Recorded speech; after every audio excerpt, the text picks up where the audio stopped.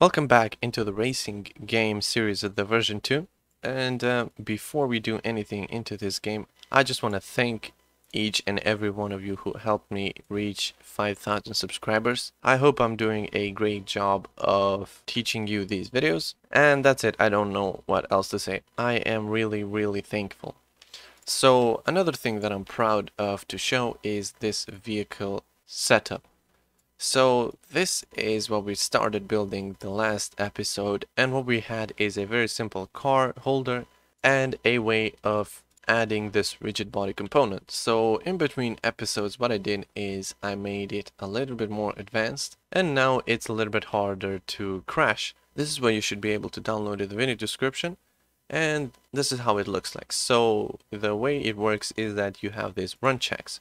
So for now we can't run any checks because the car object is missing. So we're gonna pass in a car object right here, and now if we run checks, we found the car, we found the wheels, and we can mess around with the wheels. So now the status says that the wheel reference is null. Let's fill up the wheel reference with a temporary prefab right here, and now if we run checks it should say ready. So this is kind of similar to some of you who are following my channel, and this is how we set up a car into the last series. So the difference now is that it says that what you're doing wrong in here, and it also has a different way of adding a rear wheel. So you just hit this checkbox in here, and now it lets you add a rear wheel. So what you can do is you can delete the wheels completely and they're gone. And if you choose to use one wheel, we can create all four of the same wheel. As we can see in here, the rear one is a little bit smaller now. However, we can do anything with those wheels. What we can do is also delete wheels, recheck this, and create the wheels again. So now it's all nice and well. However, you might have a brand new car in here that has none of these values. So that's what we're going to check right now.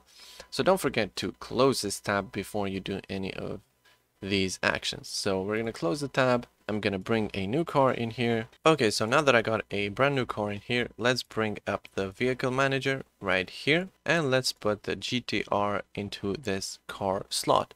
So now we can run checks, and now the first thing that it says is create colliders.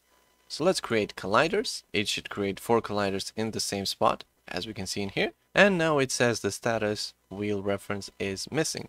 So let's quickly create a wheel reference. Let's just take this wheel for now from here. Let's make it a prefab in here. And the prefab should be the scale of 1, 1, 1.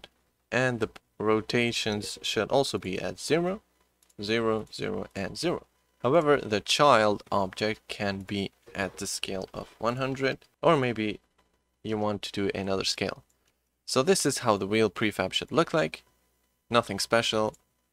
And then after you do that, you just bring it into the wheel prefab, and now we can create the wheels. So don't forget to delete the wheel from here, and now we can create the wheels. And here are 4 wheels. So after you do that, you just want to position those to whatever you want, like this. So here is how simple it works. Here is the code. It's very messy, but it works perfectly fine. So you can download this code down in the video description if you want to. It's very handy, it's very nice. It helps you build the car in literally just minutes. And the cool thing is that after you're done building it, don't forget to resize your radius. And the cool thing about this is that after you build it, you only need a very simple car collider. So just add a component of box collider right here. Maybe you want to shape it a little bit like this. And the cool thing about this is that after you close the tab, what you can do is take this prefab. What you can do is simply just hit play, and this should fall into its wheels. There we go. So it works perfectly fine. As we can see, you can just do this and it works just like a normal car. Okay, so the next thing that we're going to try and build is a very simple car controller. So it controls the wheels and we can drive around in it. So let's go into the script. Let's create a car controller script and let's open it up. So what do we need to control a car? So first of all, we need four wheels. So let's create public wheel collider, array of wheel colliders, and wheel colliders. And we need a update method. So let's create a update method. So what do we want to do? Well, first we want to use all of these four wheels. So we want to say for, simple for loop. Length is obviously wheel colliders dot length. And what do we want to do in here? Well, first we want to say if input dot get axis vertical is equal to 1, then we want to tell all of these wheel colliders to accelerate. So we want to say wheel collider in the index of I dot motor torque is equal to 10, and we want to say times, maybe we want to say torque. So we don't have torque yet. Let's create torque up here. Public float torque is equal to 100. So that's one way of saying it. However, we can just copy this input axis vertical from here, and instead of 10 we can pass in vertical. So now we don't need a if statement, and there we go. Now we're adding torque. So let's close that up and let's drop the car controller into our car.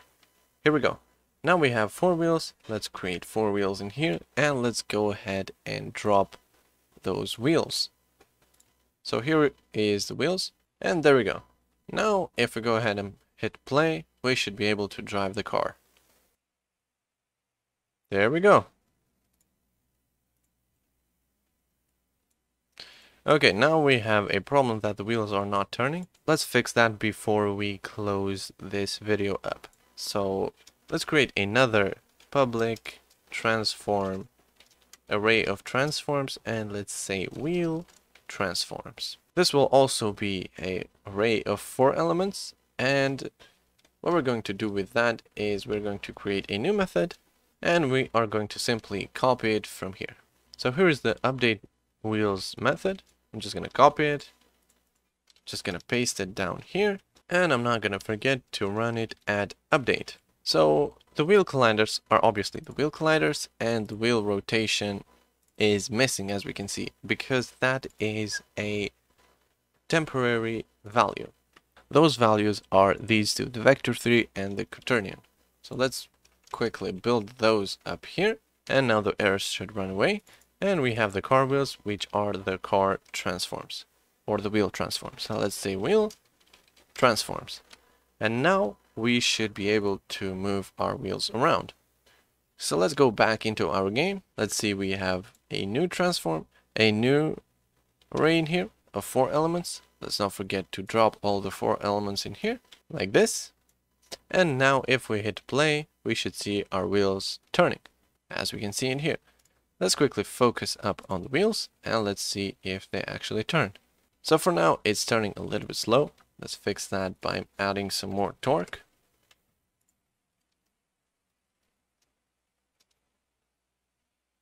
And now it has way too much torque.